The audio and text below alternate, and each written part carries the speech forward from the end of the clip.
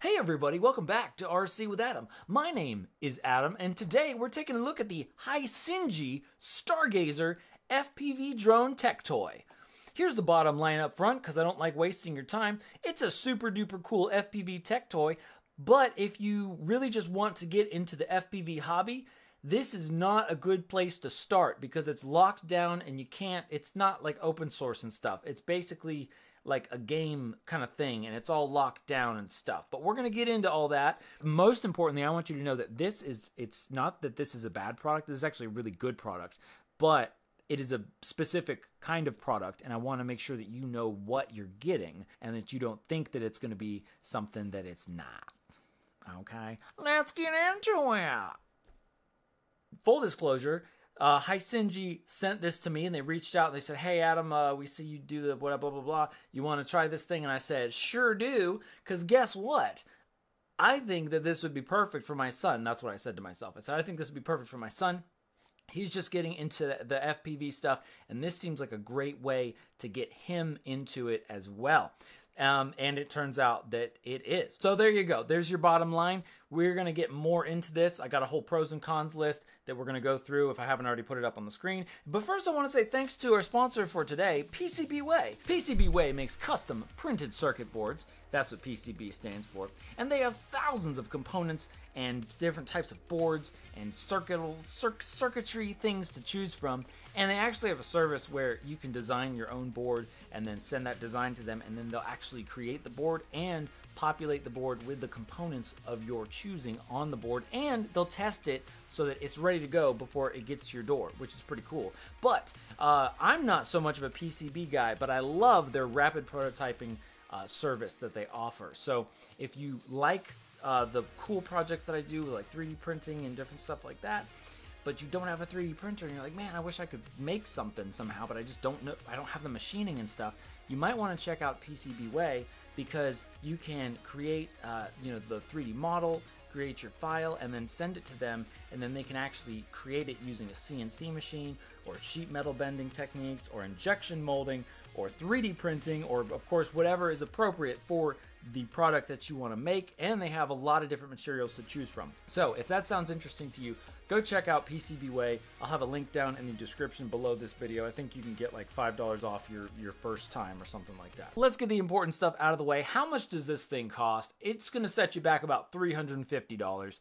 Looks like maybe $400 is kind of like their MSRP, but it looks like $350 right now on Get FPV. What comes in the box? This is what you get. You get your transmitter, you get your FPV goggles, and you get your FPV drone, as well as batteries. And oh, you don't get that. You don't get the charging block, which is what I wish they had put in there. But you get batteries. You actually get 4 batteries, and we're gonna go more in depth in all of these items. And you get a couple other like odds and ends and stuff. You get some spare propellers, things like that. Pretty typical for an FPV drone, and this would be considered like a Cinewoop class. So in case you're not familiar with that, that basically just means a little micro drone that's primarily meant for indoor flying. So what makes it different? What actually is this? What's the whole deal with the StarGazer thing? Well, the deal is Hisingy has created a kind of an ecosystem that revolves around the app that they have, that you have to download from their website onto your phone or tablet. And they've basically taken the FPV drone kind of process and sort of gamified it. So with the app, you're supposed to connect via Bluetooth to the drone, and then it is able to basically upload its logs, its flight logs, sort of. So they have it so that you can see how many minutes you've been flying, or how many crashes you have. And they have like a gazillion sort of like awards or like achievements that you can not really unlock, but like you get achievements and you get like points when you get achievements. So like you'll be like, oh hey, congratulations, you flew around for a minute, or like you crashed 5 times, good job. And that's it's kind of cool. It's kind of cool. But anyway, that's the whole thing. That's kind of how that works. You have to have the app, you have to have a smartphone or a tablet. And here's the thing, more importantly, if you're buying this for your child, then that means your child has to have that, or that's, you know, or they have to have access to that, to a smartphone, as part of playing with this whole thing. So that's the part that I really don't like. So that's, and really any kind of products that where it like connects to an app and you like have to use your smartphone, I'm just not a big fan of. So it's not really anything personal against Hisingy. It's just that whole thing of like being on the phone and making the phone integrated with everything that we do. I don't like that, because yes, while flying FPV drones is, you know, very technical, it's very kind of computery oriented, you're looking through a screen and that sort of thing. It's not the same. It's not the same as like having to be on the phone. And in particular, the Hisingy app is it's very, you know, they want you to be on the app. So they have like daily achievement things that you can unlock when you like check the app every day. The more you fly, the more like achievements you get and the more points you get, and then you're able to unlock like more performance features. So you can like take those points and like apply them to like different areas of performance for the drone. Now, eventually you just get to the point where there's nothing else to unlock, or at least right now. I assume that they're going to be continuing to develop the app and making, you know, more things that you can unlock and that sort of thing. But the bottom line is I feel like it's unnecessary. Like it's kind of cool, you know, it's gamified, it's gamification, but like isn't flying FPV like already fun? Like, isn't that kind of like a game? Because it's like the more you fly, the better you get, and the more like stuff you're able to do. So I don't know. To be honest, maybe I'm just old and jaded. Another important thing to know is that this drone, you can't just plug this into your computer and access Betaflight like you might be able to, or like you would be able to with other like little beginner drones. Maybe something from Emacs or Beta FPV or whatever, like a typical open source FPV drone. You can't do that with this thing. So you're stuck in their ecosystem. And that's why I say it's not really something that you can fully grow with and kind of advance into the hobby. So if you're looking for something where you just want to get into the hobby and you want like an entry-level kit, don't get this. However, if you are giving this as a gift to somebody who isn't into FPV at all and they don't even know about it, but you're like trying to get them into it, or you know, or you just think that somebody would enjoy just kind of flying around, but they don't really like want to get into like the whole hobby thing, or maybe this would, you know, spark something in that, then it's cool, it's fun. One important note: as you're taking it out of the box, make sure you don't throw away the literature that it comes with, the pieces of paper, like these guys right here, these cards that have this QR code, like this one for the transmitter, because what you're supposed to do is scan your transmitter and your goggles and your drone and all that stuff. First thing, like you basically the whole, what they expect you to do is like get the box and then get the Hisingy app and download it, and then like set up an account and everything, so then you can scan these items in there, because if you don't scan your drone in there, it won't log the flight data, and that's what happened to me. So I didn't realize we were supposed to scan these, but I couldn't even like access the settings until I had scanned the card for this guy. And there is a QR code on here. Maybe that's the same. Maybe that's the QR code for the drone. I'm not sure. Let's talk about flight performance. This thing, the normal mode for this is auto level with altitude hold, or kind of altitude assist. It holds its altitude pretty well. So what that means is if you take your fingers off the sticks, it is going to stay at roughly the same height that like where you left it. But it will drift a little bit because it doesn't have position hold, okay? So you need to have stick inputs. You need to put some, you know, basically it's your job to control the thing still. But it should keep its height above the ground, or above the whatever surface it is over. So keep that in mind, because it might hop up all of a sudden if you go over like a different surface. But it's not too bad, really. So that's its typical flight mode. it really is very docile, especially when you first take it out of the box. You're not going to be able to fly this outside with any kind of wind. So it's pretty much indoor only. And what you'll need to do is you'll need to register like your drone with the Hisingy app by scanning the QR code. And then you need to log like flight time and get achievements and unlock stuff, so that way you can like put the points towards increasing the performance, basically. And then you can make it fly faster, or I guess more agile, kind of like the pitch and the roll and is kind of separate and stuff like that. So that's what you need to do if you really want to get it to where you can fly it outdoors. But it flies very well. It's really very smooth. It is on the throttle stick. It is centering, so it's centered on both sticks, and that's because of that altitude hold. But I find that the gimbals are actually very good, and they're very smooth, and it's very easy to go up and down in the throttle without like hitting like that dead spot in the middle. And really, really feeling it. I think they did a great job on that. So it flies very well. It's very easy for a beginner to fly. My son has had a little bit of FPV drone flying, like on the simulator and stuff, but not a whole lot. And he really improved a lot. Like I don't think I have DVR from all the different flights as he progressed, and we'll talk about that in a second. But he really got so much better.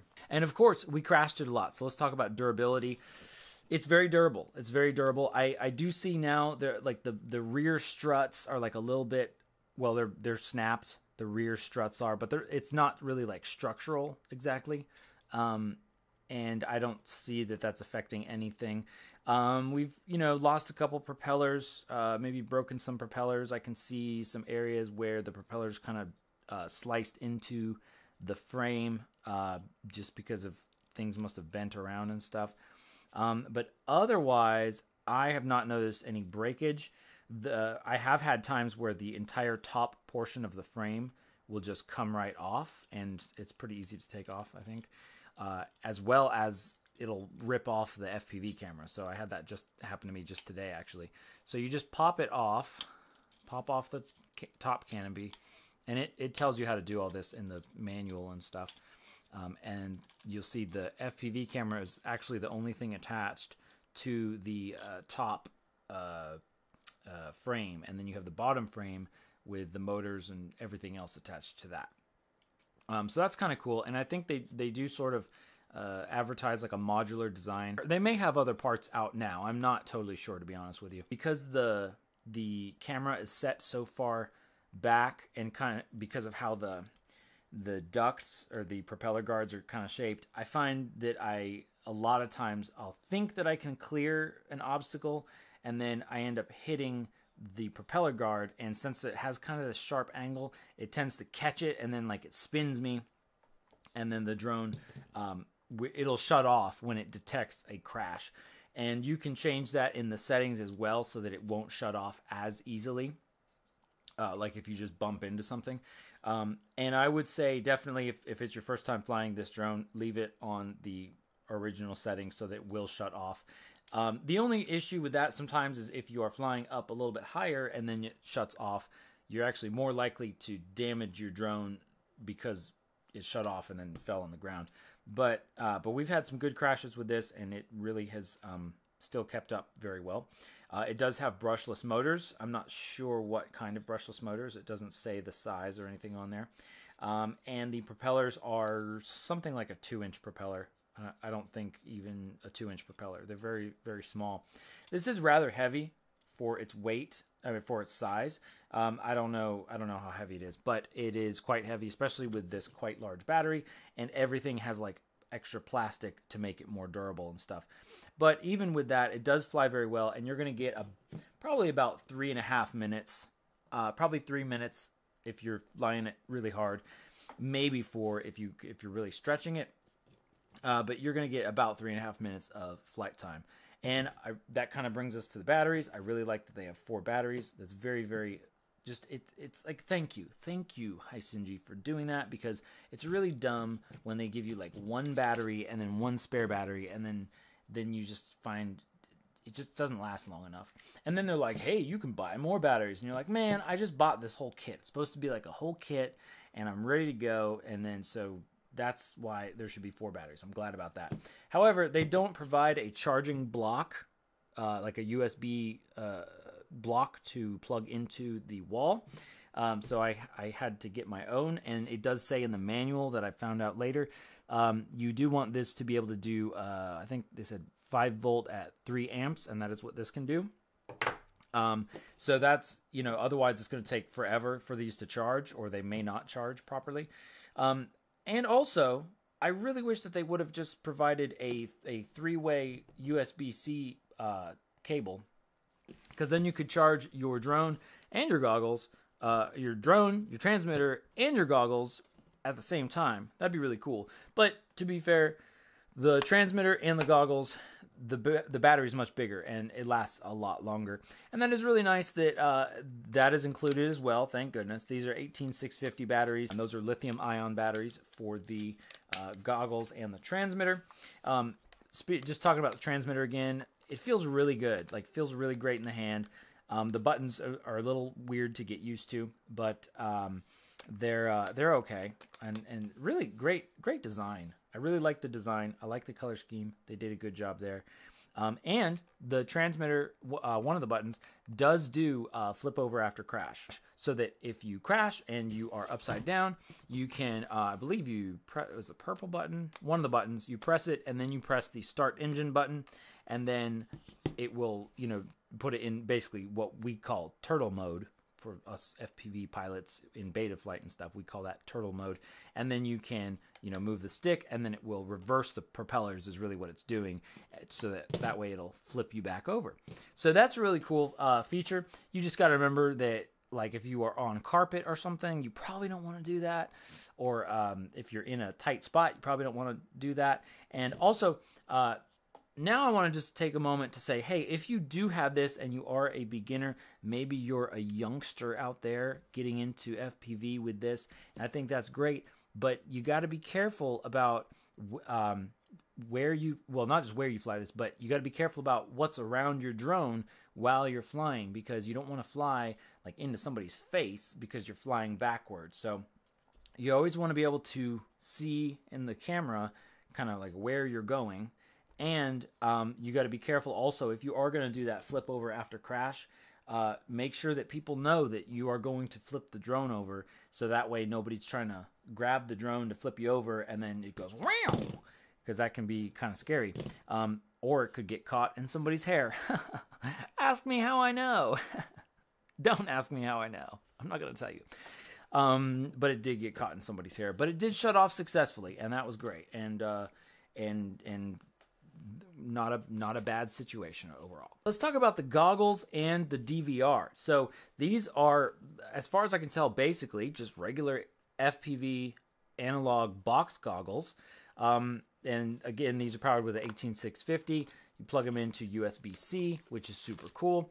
And so it has this port on the side here, and this is supposed to be for basically their proprietary DVR module, so that you can record your flights, and excuse me, and it has a Wi-Fi component so that you can upload it to the app, I think is what they're saying, which again I have a problem with, because it's like, you're uploading it to the app, which and so you have to have well, first of all, you have to buy another thing, and then secondly, it's Wi-Fi, and then Wi-Fi, just that's another thing that you have to connect, and you've got this, radio signal blasting everywhere, and then you upload it to the app, but then it's like, where does it go from there? Like, who's collecting the information? And that is kind of a concern for me. We'll talk about that in a moment. But so the DVR module is non-existent as you get it in the box. The other thing that I noticed with this is when I would try to get my other regular analog FPV goggles on the same channel as this so that I could record DVR on that, you can get the image, but it is in black and white for some reason. And I did that on I have two different sets of goggles. One's a really old, like Hisingy goggles 2 or something, and then the other one is Fat Shark Scout. And so both of them, I was getting black and white feed. So pretty much all the DVR that you see in this video here, that's why it's going to be in black and white and not look great. I noticed on the OSD in these goggles, it shows kind of like 2 different channel signals is what it looks like, or channel numbers. It feels like they did something to lock down the channels so that you can't just use any FPV goggles with this, which I feel like, I just feel like that's kind of a bummer. Like, that's kind of, I don't like it. I don't like it. You know what I mean? Especially because, and it's because I'm coming from the FPV drone open source type stuff where everything is kind of supposed to be compatible with everything else. Of course, I mean, not DJI, of course, but, you know, most people, it's like the FPV goggles can pick up any FPV signal if they're analog, you know? So I'm confused about that. Maybe that's not what they did. Maybe they weren't jerks and locked it down or something. So Hisingy, let me know in the comments or something like that. I'm assuming that would be the case so that you buy another headset so that somebody else can watch you, or that you can, or so somebody else can fly as well, and you have to use their headsets. That's just, I'm assuming that that's what that is. So then the question is, if you do get that Wi-Fi DVR module and then you upload your video to the app, where is it going on the app? And as of right now, I wasn't able to find the privacy policy on the app, and to be honest, maybe it is on the website. I have not looked, but on the app itself, it'll even say like, hey, check out the privacy policy, but it doesn't actually show you the privacy policy. It like talks about the privacy policy and use of information and stuff like that, but it doesn't actually like show you what it is. So, you know, it's nothing personal, Hisingy. I am just skeptical of any kind of app that wants any kind of information, because they're probably using my information and trying to make money off of me. And that's why the app is free, and that's why they want you to be on the app and all this stuff. So that's kind of a sore spot. I don't like that. And then also, I'm not sure. Now, I'm not familiar with app development and how all that stuff works, so maybe there's a good reason for this, but it makes me wonder, why isn't the app available on Google Play or the Apple App Store? Why is it only on the Hisingy website? So that seems kind of fishy, you know, where it's like you have to go to their website to get their app. Of course, well, that's how it is with DJI if you're on an Android. So I don't know, just something to think about, you know, maybe something to think about, you know, depends on how sensitive you are about people using your data and stuff like that. I'll just go ahead and mention, when I tried to do the update, the OTA or over-the-air update for the drone, it took a really long time. It shouldn't have taken that long because I was using my tablet. It was on Wi-Fi. It said like it would take about 4 minutes. It took about 45 minutes. So super long time to update stuff. And then updating the app, I think, took a while also. So I don't know. Maybe my internet was just super slow. But that's... If that happened to you, leave a comment or something. And if you're wondering about what age is this for, you know, maybe you're getting it for your son or your daughter or something like that. Maybe for Christmas, who knows what. I have an 11-year-old. Your job is to see if you can figure out how to make all this work and start flying FPV. But he is like a super genius, so I don't really, you know, I could be biased there. I don't know, but I would say probably like 10, 11. I mean, it kind of depends on like how much you have them do. I mean, you could have somebody learn how to fly, have a child learn how to fly pretty easily. But in terms of like getting it all out of the box and set up, that, I don't know, that might be the hardest part, to be honest with you. But anyway, my 11-year-old had no problems with it. The first thing he did, though, is he opened the box, and then the thing where it says, watch this video, he's like, no! Ta-da! So that's going to be the Step 1, please watch this video. No. Okay, little monkey person. Journey starts here. This is an ad. But so that was the only thing there. He did have a little trouble reading the instructions, and you do have to read the instructions a little bit and kind of think about what you're doing a little bit. But then he was able to get in the air pretty much without any help from me. So he did a good job. And so I would say definitely, I don't know, 10 and up, you should be definitely fine flying with this thing. But, you know, it is also big, it's temperament as well. That's the big thing, is like, are they somebody who can work with technical stuff and like kind of think through problem solving and things like that. It's not bad. 15 minutes and you got in the air. And I think that's going to do it, everybody. Thanks for watching. I hope this was helpful to you. If you still have questions, or maybe I forgot something, maybe I left something out, leave me a comment down below this video, and I will try to get to you. And also, if you have this and you'd like to share your thoughts about it, or if you'd recommend it or not recommend it, please leave a comment down below. Thanks again to Hisingy for sending this to me. I am going to be keeping this one because this is actually my son's drone set up right now, which is pretty cool because now he can just like fly this thing and then I can fly my thing. And so now we can like do it together instead of it. Because, you know, sometimes drones, like, you're flying and like it's kind of boring for the other people because they're, you know, like, you're really into it and you're like, whoa, this is so cool. It's like very, you're focused. But then the other people are like, I don't know. There's just like this crazy thing making noise, flying around everywhere. But in any case, yes. And thanks to PCBWay for sponsoring this video again. I think that's going to do it this time. Thanks for watching, everybody. Have a good day. Get out there and fly something. And I will see you again very soon. We get bars in our goggles that show